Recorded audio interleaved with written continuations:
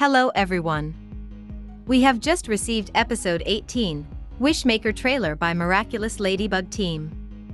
Wishmaker is going to be premiered in Disney US on Saturday, August 7th. Most probably Mundo Globe will telecast Wishmaker on Tuesday, August 10th, and anytime now we can expect them to release another trailer. Now getting into Wishmaker trailer, it seems more of Lookinette. Disappointing I would say. At the start of trailer we see Adrian enter some new place. There seems to be some event happening, probably for kids. In the banner we can see 3 kids each dressed different, like chef, doctor and someone. It could be some career building workshop, or maybe where they talk about kids' ambition. Could that have caused Adrian upset? Because his father forces him to do multiple things which he is not interested in, and this leaves him thinking about his future? Adrian is sitting alone.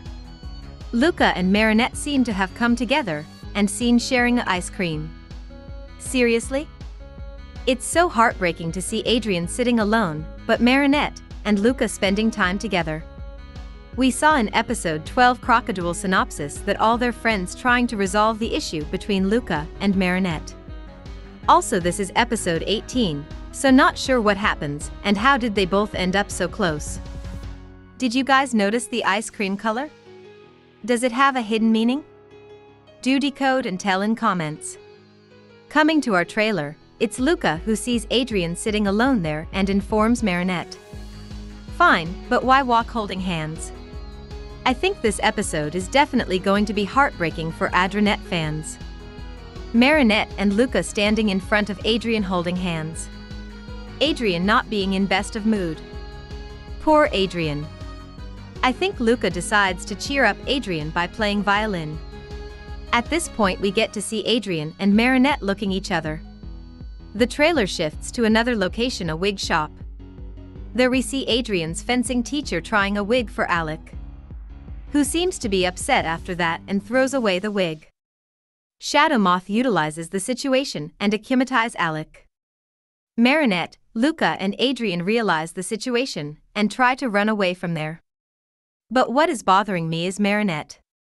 Why does she have her eye fixed on Luca while running? What is happening? We see transformed Ladybug and Catmore tackling Wishmaker, Wish blows. As mentioned in the synopsis, Wishmaker makes people wishes come true, but makes them into nightmares. We see a giant robot, a stuffed dino. Did you guys notice acclimatize Alec and his costumes? Don't miss to notice the eyelashes. Alec trying the wig and later getting angry and turning into Wishmaker. What do you think? What could have been Alec Wish? Why was he trying the wig?